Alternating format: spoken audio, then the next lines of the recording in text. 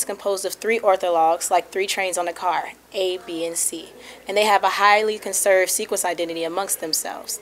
And this gene then codes for a scaffolding protein, which essentially means the protein interacts with a lot of other proteins to mediate various pathways within the plant. And the pathways that we focus on are the ones that deal with environmental stresses. So heat, drought, cold, salinity, things of that nature.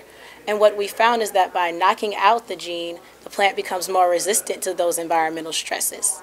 So the aim of our research is to have an application in agriculture and crops. However, we understand that genetically modified organisms are highly controversial. So we had to figure out another way to go about making the plants more resistant to environmental stresses. Understanding this, our mentor, Dr. Ula, looked through a chemical database and found a chemical called SD29. SD29 is a small lead-based molecule that binds to the Y248 site on the protein, preventing tyrosine phosphorylation and summylation, key processes for the formation of the protein, thereby chemically knocking it out. And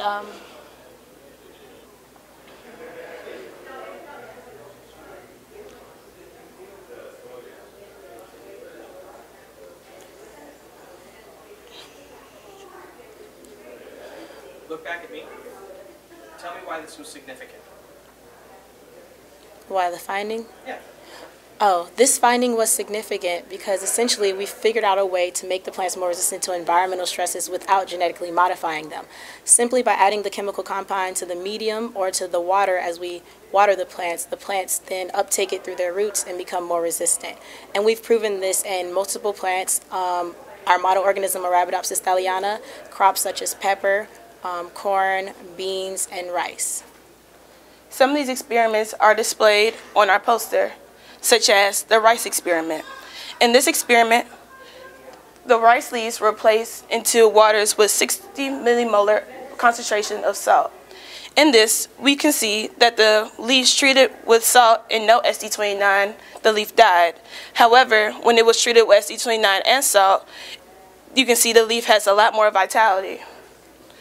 These are also examined in the salt-induced P-RAC1A, RAC1A GFP experiment above. In this experiment, green fluorescence is indicative of plant stress. So, in the experiment with no salt, you can see that there's a small fluorescence. However, once treated with salt,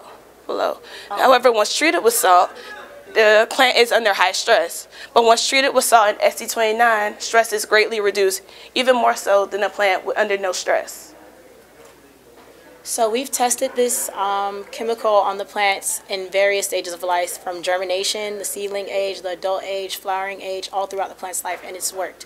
And we actually work with two sister compounds, SD29 and SD2912, and they affect the plant differently at various stages of life. So now our research is aimed at understanding on a molecular level how this is occurring, how the other pathways are affected, why one compound affects the plant in another way or is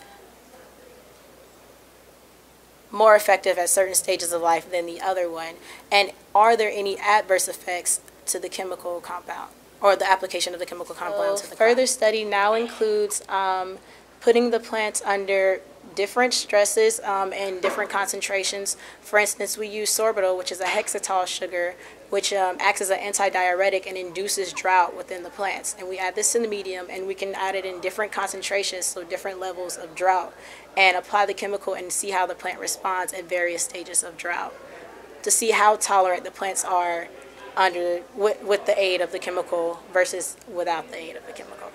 And as we also know, the protein is involved in various pathways within the plant.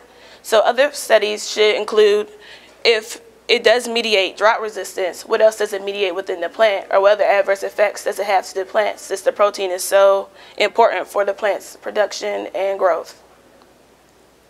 And after further study, our goal is to have an application in crops. So in places that are arid or if there's a drought that year, the crops can still sustain and the people can still eat.